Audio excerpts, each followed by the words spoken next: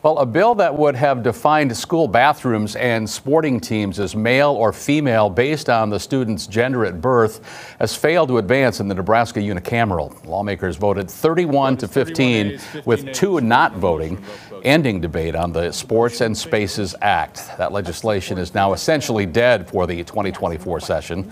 The bill's author, however, State Senator Catherine Koth, says that the act will return in 2025 and could possibly include restrictions at the collegiate level.